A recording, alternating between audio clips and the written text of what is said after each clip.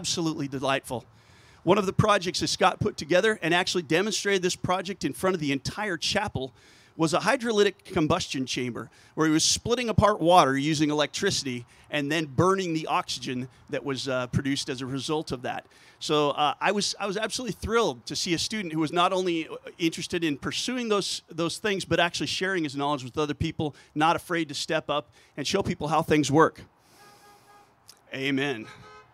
Scott also was, he was one of those guys who, he did some things that I had never seen done by a student before. In that engineering class, Scott disassembled a couple of different microwaves, and Billy, I'm sorry if one of those was actually, from your kitchen, my apologies, but he salvaged the transformers from these microwaves and used them to conduct electricity through a variety of different things. One of those things was he liked to soak wood in various electrolytes and then see the fractal pattern of the electricity as it went from one side of the wood to the other and gave those away as gifts. I'd never seen a student who really took science in my class and actually turned it into a hobby and even something he could give gifts to others. So good on you for that too, Scott.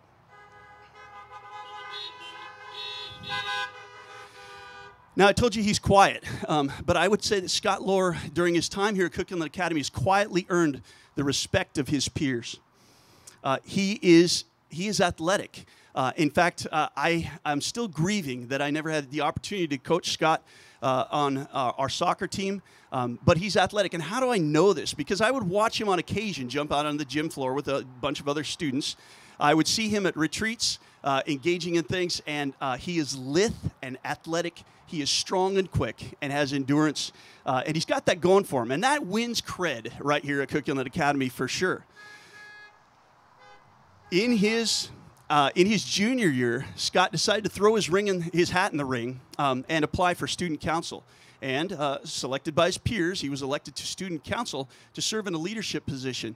And while many of the students at Cook Inlet would tell you that, that's being a part of student council isn't maybe all that it sounds like it's cracked up to be, it was important that Scott was on there. And I can tell you one reason, indeed. During meetings, it was Scott who was, on occasion, I would jump into those meetings and I would hear Scott Lohr, and he would be asking questions about how are we going to do this? How are we going to make this happen? And so quietly, even though he wasn't the president, in fact, I guess he was the vice president his junior year. Congratulations, Scott. Vice president, which means whenever the president wasn't there, he ran the ship. And we did a lot of great things under the tutelage and leadership of the student council during his junior year and the first part of his senior year. Scott, I have to tell you that one of my favorite memories, though, was this year at the retreat. Our high school retreat, we started off right at the beginning of the year to build fellowship and camaraderie amongst generally our high school students. This year, we actually took the junior high as well. We had close to 50 kids, junior high and high schoolers, who were at this retreat. And I can recall very clearly on one of the nights that we went outside to play a game in a field. It was a capture the flag game when kids they're spread in the woods. Nobody really knows what the rules are until one person stands up from amongst the crowd and starts to scream and yell instructions and to gather people together. And who was that person? That's right. That was Scott Lohr. Scott took leadership in that. He figured out a way to herd cats. And Scott, I know how tough that is. And I just watched from a distance. I didn't want to get involved. And I was very, very, very proud to see the way that you stepped up into leadership and made things happen. Not just participating yourself, but willing to help others have fun as well. Well done.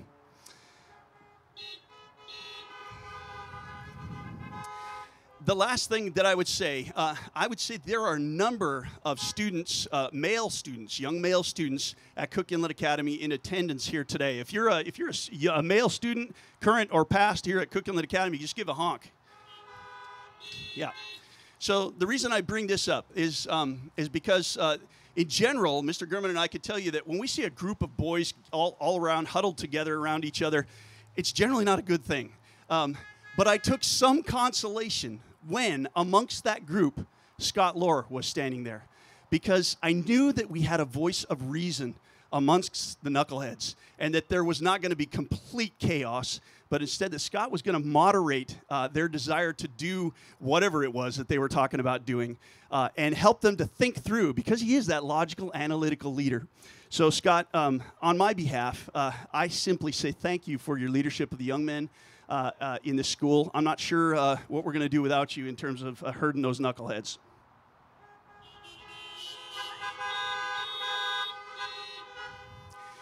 The last thing I'd like to say about Scott Lohr, and Billy, I got to tell you this. I'm probably going to bawl. I've never actually cried on the radio, but we'll see how that sounds. So, Weston, you can cut that out or whatever you can do. I have an impression of Scott as a family man, and he always spoke very highly of his family, whether it was his sisters or especially, this was it, Billy. Because Scott, many of you may not be aware, Scott went on a mission trip during his senior year with a group. They went down to Peru to build churches in small villages. And I saw a bunch of great pictures. And Billy, his mom, got to go along on that trip with him. And so when he got back and things settled down a little bit, I remember asking Scott, and I was sort of expecting a different response. But I asked Scott, so Scott, what's it like to go on a mission trip with your mom? And he just looked me straight in the eye, and he said, my mom rocks. She is the best. So congratulations to you, Billy. You've raised a young man who respects you and gives honor to you publicly, and you should be proud of that. Ladies and gentlemen, it is my pleasure to know and introduce to you Scott Lohr.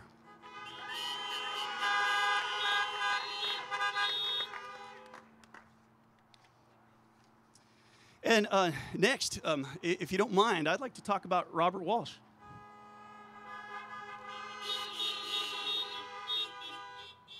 Now, really, there should be a special thing going on here today, because I don't know if there has ever been a student who has attended Cook Inlet Academy for as many years as Robert Walsh has attended Cook Inlet Academy. If I'm not mistaken, Robert, 13 years? 14 years at Cook Inlet Academy. And only 2 of those were I'm just joking. Robert has been here. He's been here forever, and we are so grateful. Robert, I have to tell you, honestly, as I was thinking about this, I got to thinking about the last 13 or 14 years that I've been here at this school and how much things have changed. And I thought about names and people and events. You remember Miss Becky? Obviously. Yeah. Do you remember playing for Coach Justin? Yeah, and the Loons? Yes. Where Robert earned the nickname Big Bob Walsh for his efforts on the basketball court. And Robert, I don't know if it occurred to me that you've attended Cook Inlet Academy when all my kids went to school here. And nobody else can say that. Well done. If I was to give Robert a nickname, if he was a player for me, which I don't hold it against you, but he never was a player for me on the soccer team. He promised, but it didn't materialize. Nonetheless, if I was to give him a nickname, from watching him in the classroom, watching him as an athlete on the basketball court, Robert, I would have given you the nickname Mr. Discipline. And that's not because you had to go to the principal's office a lot and meet with Mr. Gurman in regards to discipline, but rather, when I call you Mr. Discipline, I think of a phrase that I have heard used in various athletic contests. And tell me if you've ever heard this phrase that goes, "Do work, son." Yeah, "Do work, son." And I can tell that he's heard that because he does it.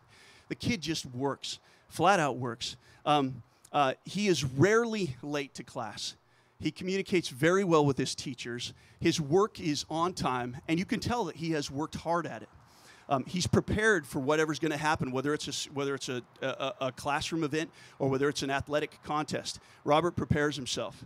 In fact, Sharon, I never made it to your house. I wanted to come down there because rumors had it. Robert would never not have his work done, and so there were rumors about the torture chamber that you must have had set up to get this kid to finish everything. I wish that I could have been a fly on the wall a couple times to see how you accomplished that, but he was never late, and so you guys have done very well in that respect, and he's taken well to the training that you've given to him. Amen. I got to tell you about Robert's willingness to serve around the school. I can't tell you the number of times, Mr. Gurman could probably count them, but Robert would jump in Mr. Gurman's truck or jump someplace to make a run to the dump to carry stuff or just to pick up and move stuff around. We're always moving equipment and furniture, and Robert was the first to lend a hand in those situations. I can remember giving him my gloves so he could go out in the dead of winter and operate the snowblower because he was done with all his work.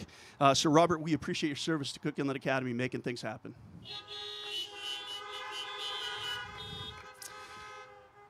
there's some people present here who will remember a mission trip that Robert went on to Costa Rica. And we were in Costa Rica, and I had the good fortune of being with a group, including Robert, a group of young men who went to the house of a disabled man by the name of Chico. And Chico was absolutely incapable of doing things for himself. He had a very, very bright mind, but physically he had a lot of problems. And his property was, I don't know how best to describe it, it was a mess.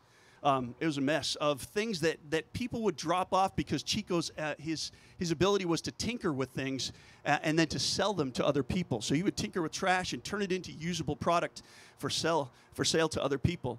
But there was a lot of stuff waiting to be tinkered with, and it was just junk in his yard. And I don't know, you can imagine Costa Rica. Chico's house was right in the jungle, right next to a river. And all this junk was just space for all sorts of creepy critters to hide underneath. And Robert rolled up his sleeves, and he went to work moving stuff around. On occasion, I'd hear a yell from one of the boys about some big, hairy, eight-legged critter that was coming at him. But Robert, I just watched the way that you interacted, and it was always very respectful with Chico and his wife. And I was proud to be working side by side, ministering with this young man. So thanks, Robert.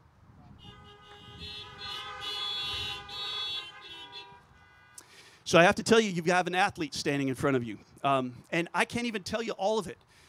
Robert, one of my greatest disappointments will be that I never made it to watch you play baseball. The kid is apparently a ball player of that sort and knows all sorts of baseball facts and trivia. What I did get to watch, though, was Robert Walsh on the basketball court. And his basketball career goes all the way back to junior high school. When, oh my goodness, a stiff breeze that we're having right now would have blown Robert clear off of the stage. He was just a little fella, but you've heard the expression, it ain't the size of the dog in the fight, it's the size of the fight in the dog. And there's fight in this dog right here. He has a blend of Irish tenacity and ferocity that makes him a delight to watch on the floor. And I got to tell you about Robert Walsh. I could be wrong, but I'm pretty sure I saw the best game of his life right here inside this gymnasium at the Cook Inlet Classic. Robert was raining threes and playing defense like the Tasmanian devil. And when the game was over, I don't even remember the results of the game, but what I do remember was that guy is on fire. And I'm proud to have him as a member of Cook Inlet Academy. So, Robert, well done in your basketball career. You've left a legacy for others to work towards.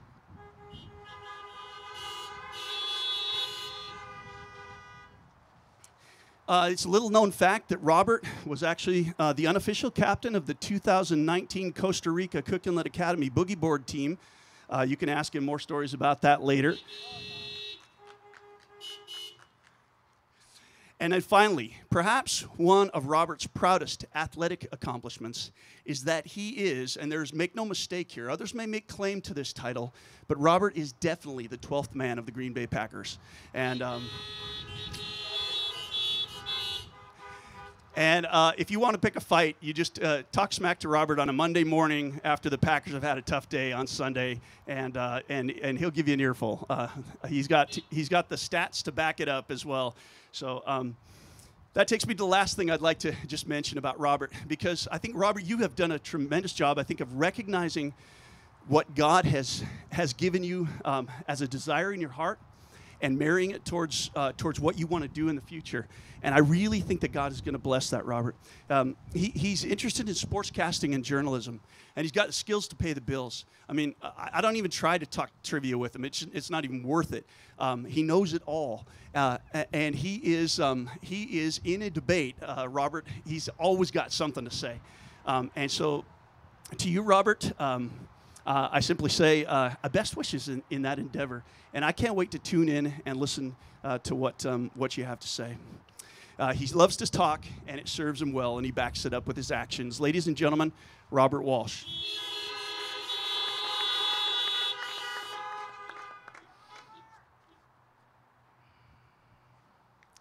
Well, by my count, there's one senior remaining on the stage we haven't talked about, so give it up for Linnea Dosey.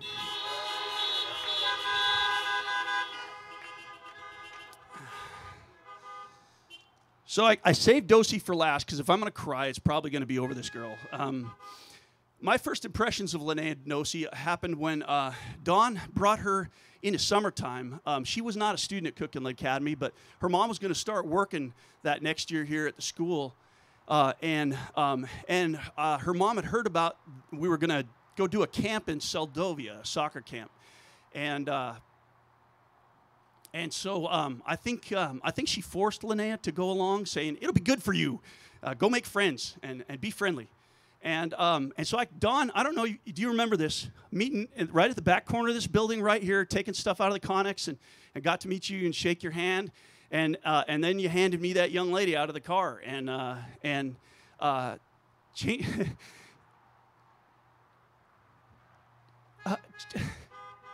Changed my life, Dawn. So my first impressions of Linnea Dosi on this trip to Seldovia, we were working with children, helping them to have fun in the context of soccer, and just teaching about healthy lifestyles, and having a chance to speak a little bit about the Lord. You know, the first thing I discovered, Linnea she's a contemporary of my own youngest daughter, Mejan, and they hit it off right away, and they would both want to sleep until noon, quite frankly. Linnea, I'm glad to see that you're moving out of that direction. It was a tough thing for Dosi to show up here and transition to a new school as a sophomore. She really didn't know anybody, and that's a hard place. But she did it. She did it well. She jumped right into it, both athletically and academically, right from the start. And let me talk about this young lady. I mean, she's drop dead gorgeous, but it's really what's going on inside that is what's special on this in this young lady.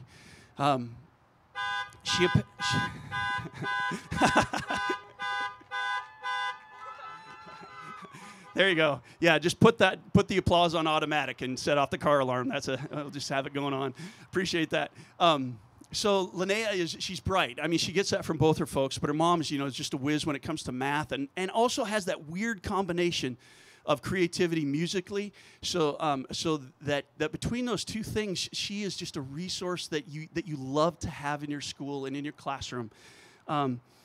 She at Cook Inlet Academy. She was very bright, but she worked very hard in between her naps in the band room, and I'm proud of the way that she did that, Linnea. I was also very fortunate to worship right alongside Linnea all throughout her career here. And again, partially I think it started off that her mom forced her to be a part of the chapel praise team. And she was up there and didn't want to be up there, and we would rehearse, and then she would have to go and stand in front of her peers and sing on Wednesday at chapels. But she just kept going and kept going, and year after year, it became more and more of a delight for me to look forward to going up to the band room and to practicing and sitting and worshiping right alongside these young high school students who were leading our chapel. Her sister Cheyenne is here. Shay, some of my favorite memories are practicing for chapel up in the band room with you guys. So I think it was good rehearsal for heaven, and we'll see you there.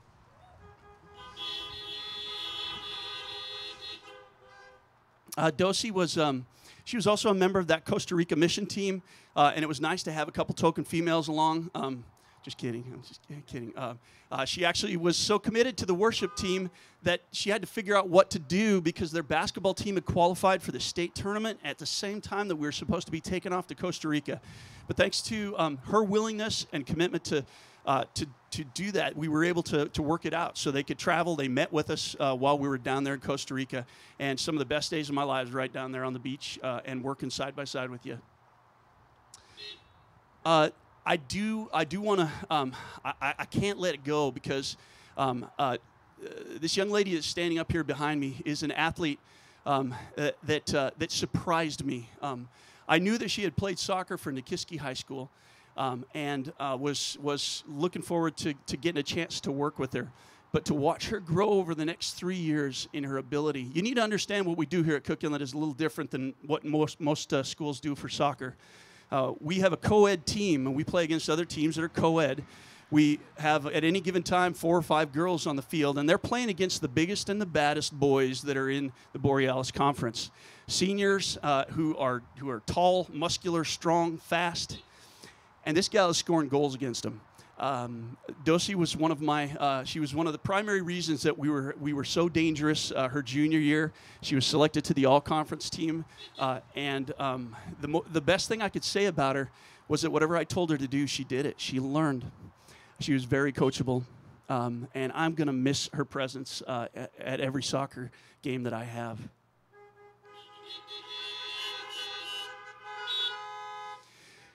There's one final thing that I thought a lot about this, and I thought we can't gather together without giving glory to God for something that many of you know nothing about. But this winter, while our team was on mission to Peru, and actually, so Linnea's mom was on that mission down there to Peru, and she was kind of holding down the fort and had support here, but it was really her and Weston that were they were holding down the fort, and something weird, really strange happened.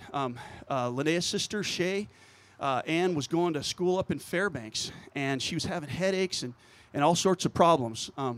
And she went and had a CAT scan that revealed a tumor that was growing in her brain. And it was one of those tumors that it didn't look good. One of those things that it didn't look like the probability of operating was going to be real good. And any treatment for a tumor like that using radiation or chemotherapy is just a nightmare. And so this bomb just got dropped. And I can remember one afternoon being out in my classroom. And it was after school, and Linnea came out, and I thought she wanted to talk about chemistry or something, I don't know.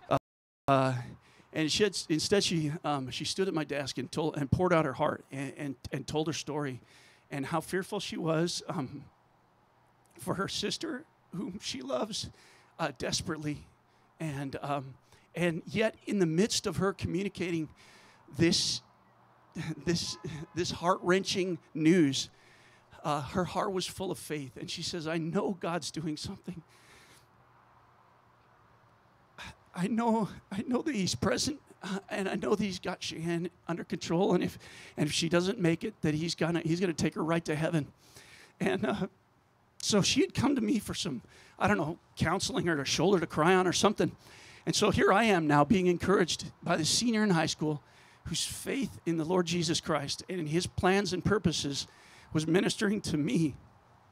Now, that's not the end of the story, because her sister's sitting over here in a car with her dad, and Cheyenne is completely cancer-free. And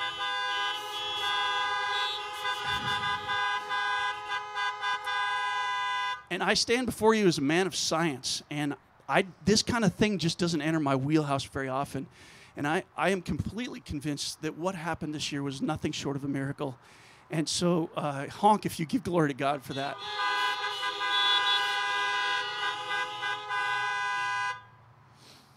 All right, you guys have been very patient standing up there. And by the way, I do want to make mention, these guys are standing in front of some totes here. Those totes are to collect any cards or gifts that you might want to pass on to them. They're not supposed to take it from your hand because you might be a germ carrier. I don't know, something like that. But if you have a gift or something you like to give to them, you can drop it in one of these totes, or we'll find a way to get it to them. But before we go, I'd just like to pray for each one of you individually as a class of 2020, because first of all, I say to your parents and your families how grateful we are that you've allowed us to join with you in educating their kids for eternity. It really is one of the biggest honors of my life to have known and worked with these young people. So, to you, Linnea, this is my prayer for you. Oh, Lord, you were singing to this girl before she was ever born. Let your holy melody penetrate Linnea's heart. Gently reveal old wounds until they're eventually healed. Gently stir eternal longings until her hope is restored. Tune Linnea's heart and her mind and her life to voice your melody, O God. Clothe her with strength and dignity so that she can laugh at the days to come. In Jesus' name, beep, beep. And Robert Walsh. Lord, you've provided Robert training for the events that are coming up in his life. Physical training, mental training, and even the experiences of his life thus far. May those continue to shape Christ-like qualities in his spirit. Yield in Robert greater fortitude, endurance, faith, focus, discipline, and intentionality in his life. Help Robert to live a life for your service and your glory, O God. Help him to master his conversation in all ways, that his communication may always encourage and build up those who listen to him. In Jesus' name, amen.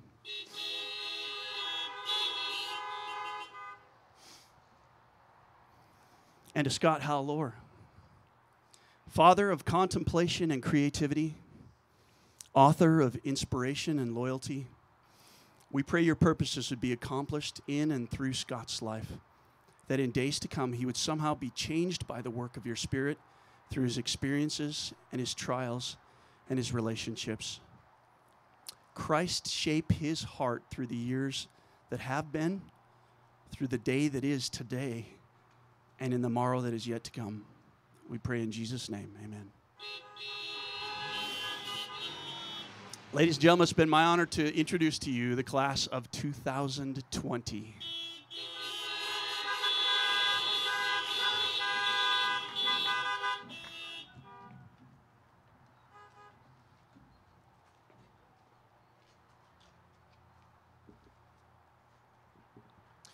So while the graduates are heading back there, what's going to happen next is we're going to have the diplomas handed out. But let me explain to you what's going on.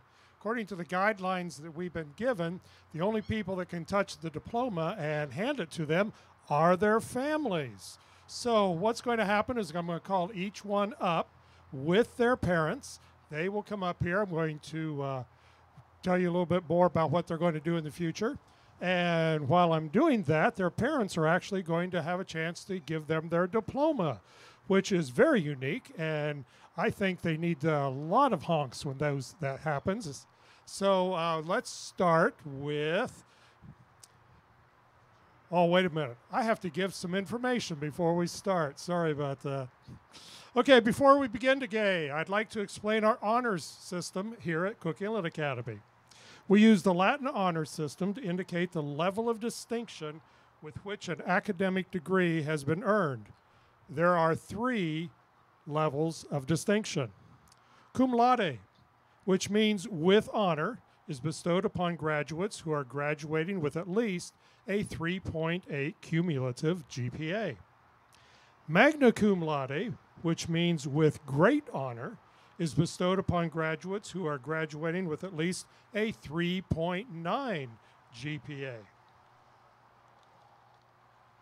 And summa cum laude, which means with highest honor, is bestowed upon graduates who are graduating with a 4.0 cumulative GPA or above.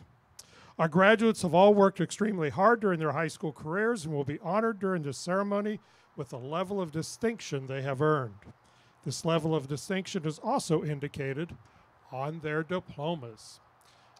And with that, we are ready to begin. So, Mr. Lee went from, back to front. I'm going to go from front to back, just to kind of balance it out. So, would Linnea Grace Dosey and her parents come up on the stage?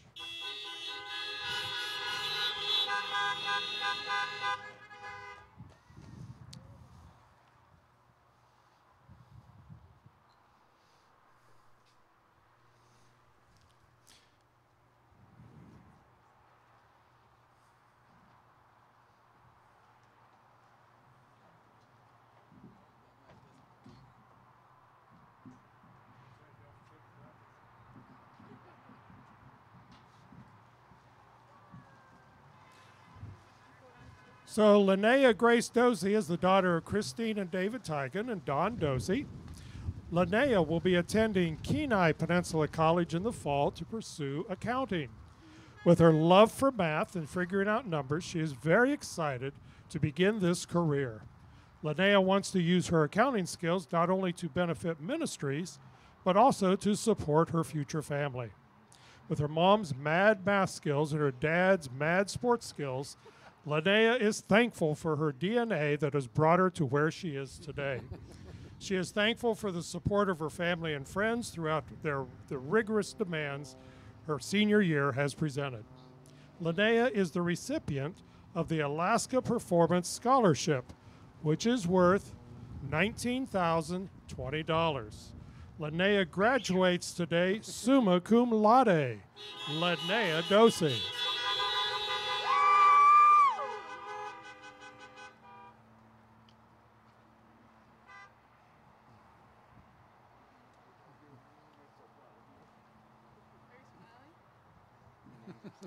Okay, wild honking is now appropriate.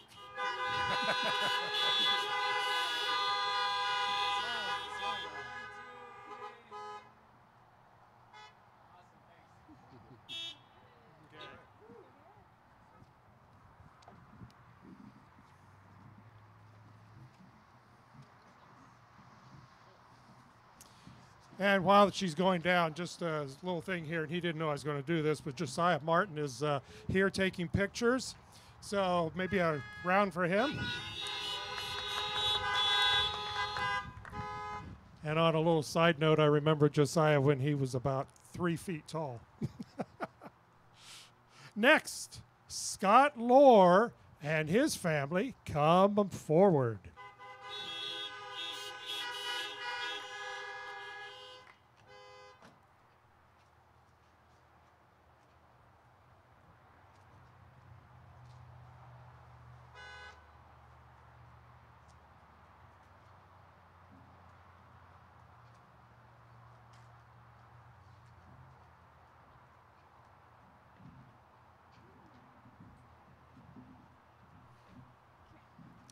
Scott Lohr is the son of Scott and Billy Lohr. And after careful consideration, Scott has enlisted in the United States Army to become a combat medic and save lives.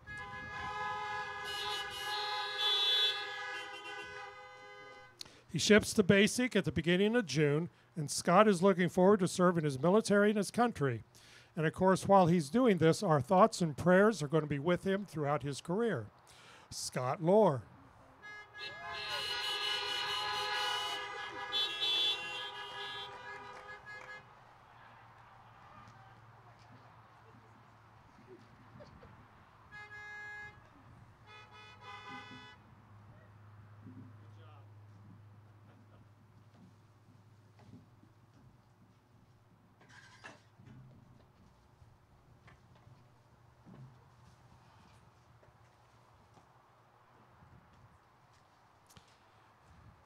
Next is Robert James Walsh. Would you come up with your family?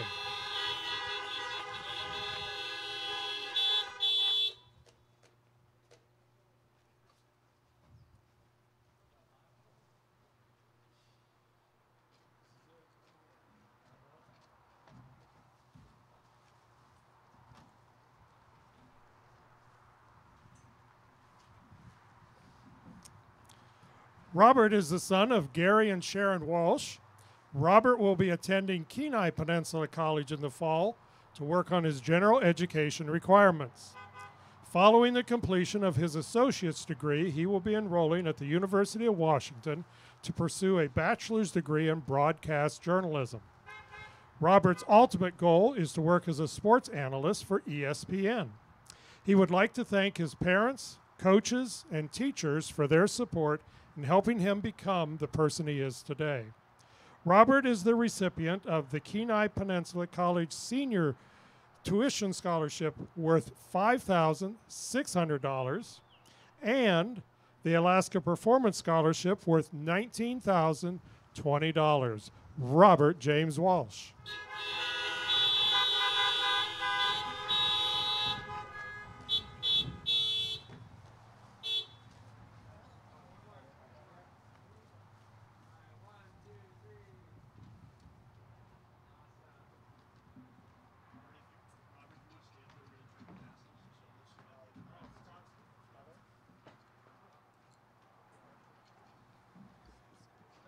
So at this time, we'd like to invite all the graduates, all three of them, back up on stage. We're for the turning of the tassels and the presentation of the class of 2020.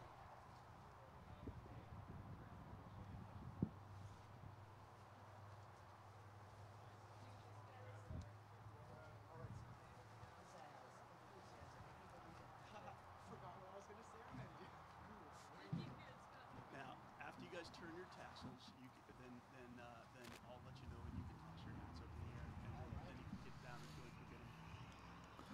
With the turning of our tassels, I present to you the class of 2020. You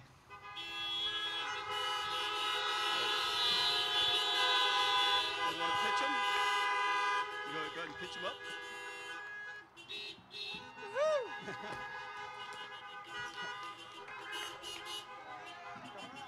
Very good, very good. Josiah, let me know when. Are you good? Very good, very good. All right, ladies and gentlemen, the class of 2020 from Cook Inlet Academy.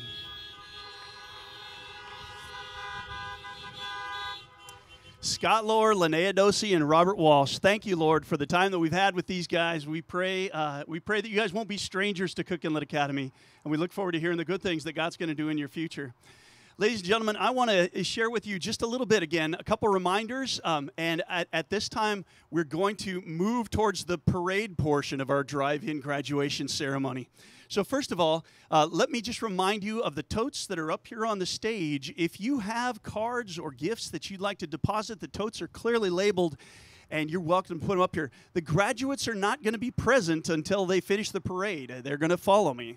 So I'll be the first one in line at the exit over there. Now, obviously, we won't be able to keep all these cars together, but as we go through Soldotna, if you want to see that parade route, it's on Facebook. It's a super easy route right through the heart of Soldotna, and we're coming right back here to the school.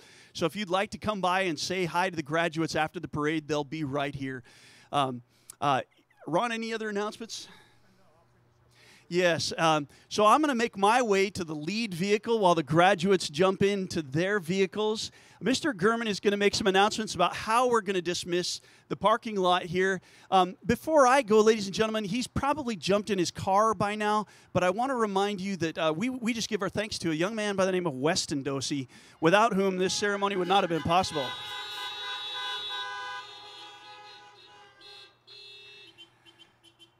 Very good. All right. So, and just a reminder, if you're not planning on participating in the parade, if you would let those cars that are going to be in the parade just follow me out the way. But we're going to dismiss the families first, so they'll be first in line right behind me. Ladies and gentlemen, thank you again for coming to this unique graduation experience. You really have made it a treasure for these kids. Appreciate you.